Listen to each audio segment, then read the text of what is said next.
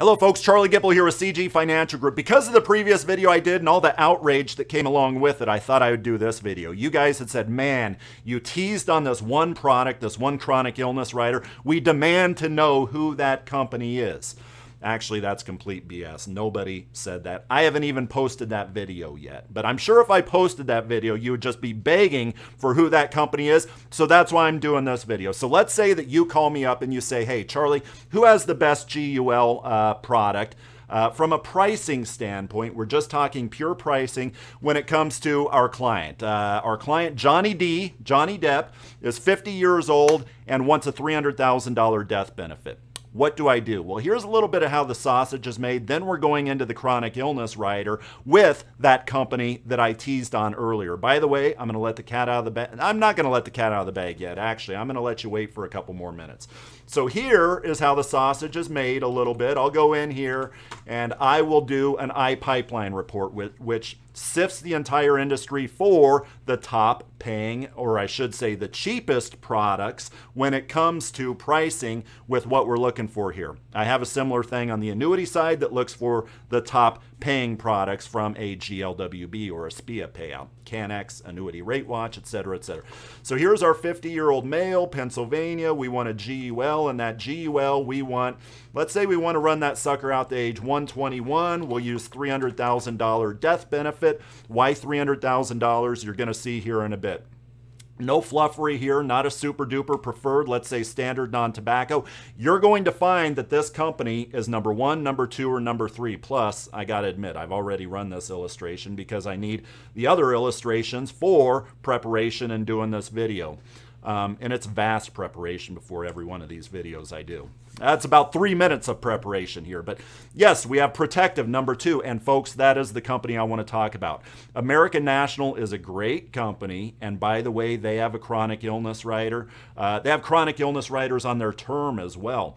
American National is a great company, and they, as well as Protective, are, yes, usually number 1, 2, 3, 4, 5 when it comes to any of these scenarios on the GUL side. Protective, whether it's term, GUL, they are almost always the top 3, which is, frankly, in this regard, why Protective is my favorite life insurance company when it comes to the pricing here, which pricing isn't everything, no, I admit, but Protective is certainly the number 1 life company that my agents do business with. So we agree here that Protective is priced pretty good, which is consistent with a gazillion other scenarios that I run on a daily basis, $4,014.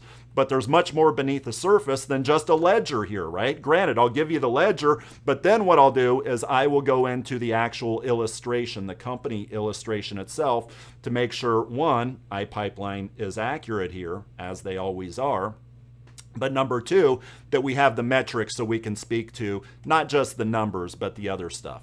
And as you can see here, I already have the illustration up, the Protective illustration. This is Protective's printout. Yes, it shows $4,014. Here's the problem with this illustration, with this product in its current setup. The problem is something needs to happen in order for somebody to get their $300,000. And what needs to happen? The insured just needs to go and die, right? And dying is not fun. This is death insurance as it's set up now, not life insurance. This is death insurance. Granted, pretty cheap death insurance, but it's death insurance. The insured has to go and die. However, what if you said, hey, for an additional cost, what if I told you that we can add a rider, we can add an additional lever in which you can gain access to that death benefit without having to go and die? And that additional lever is called a rider. It's called a chronic illness rider. And what it'll do is it'll indemnify, not reimburse, indemnification versus reimbursement. It will indemnify you. And by the way, you could do whatever you want with that payout. And it's not a $300,000, just a big fat check all at once. How quickly you get that $300,000 will depend on what we put in the system. The quicker you get it, the more expensive the rider will be. But what it'll do is it'll indemnify you if you cannot do 2 activities of daily living for a 90-day period of time. That's called a chronic illness. You get access whether during your life or after your death, somebody else gets access to the entire $300,000. There's no discounting here. That $300,000 death benefit here for an additional cost whether during your life or after your death, somebody will get that entire $300,000 if you pay. Well, it's going to be more than $4,014, but how much more?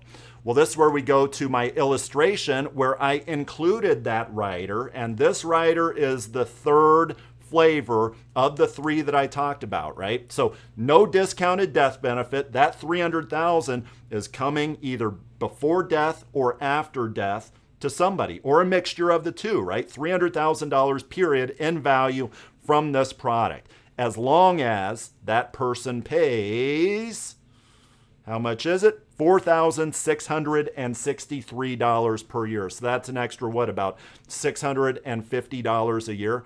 Dang, that sounds pretty expensive.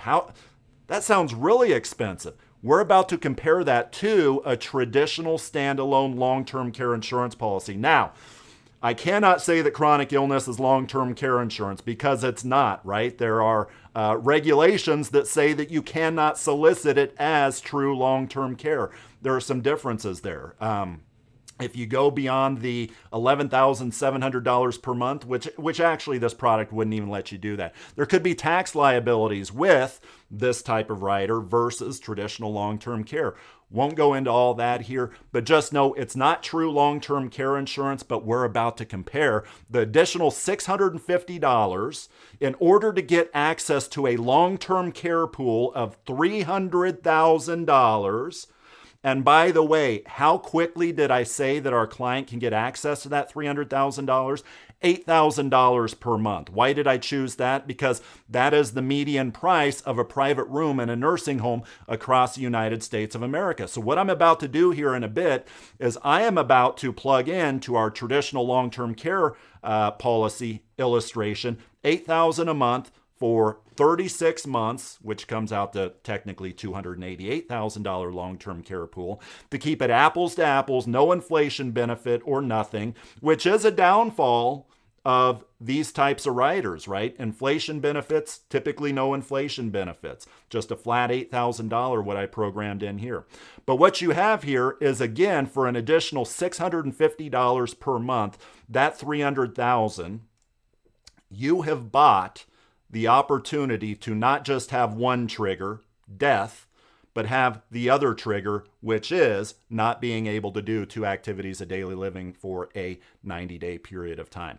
So here is what I did in addition to that. As mentioned, so that is an additional $650 per month to have access to that $300,000 as a chronic illness pool.